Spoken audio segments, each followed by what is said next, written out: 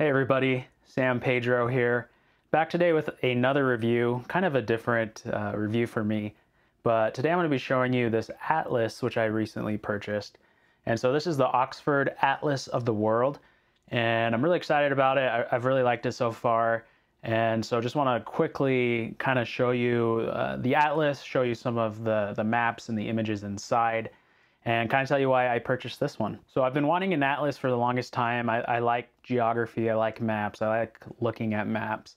So I always wanted a nice atlas, and from my research, the kind of general consensus out there is that there are three kind of main atlases. So we have the Oxford Atlas, we have the Times Comprehensive Atlas, and then we have the National Geographic Atlas. But the reason I purchased the Oxford Atlas of the World is because this is the only atlas that is updated annually. So this is the 26th edition. The 27th edition actually comes out in probably like a month or so, but this came out last year in 2019. And it's a really big book. This book weighs 8 pounds just about, and from top to bottom it's 15 inches long, and then across it's 11.5 inches. So I want to show you around the atlas. And so inside, the first part of the book is kind of like an essay on like the state of the world. And I'll be honest, I didn't read it. I didn't really read any of the essays and write-ups in here. Wasn't my main purpose for purchasing this book. But then we start off right away with satellite images, and these are just beautiful images of select cities. I can't remember how many there are. There's probably 15 or so.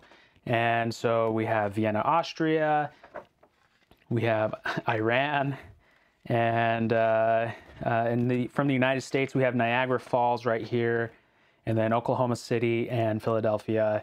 And yeah, just really liked these images. These are high definition and really interesting and fun to look at.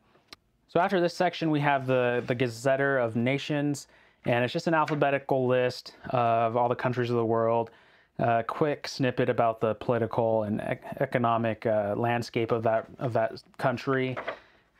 Then we have the kind of more of the geography section, and so this part, it breaks the world down into different maps by looking at it through different lenses, such as demographic, climate, economic, all that good stuff, population density.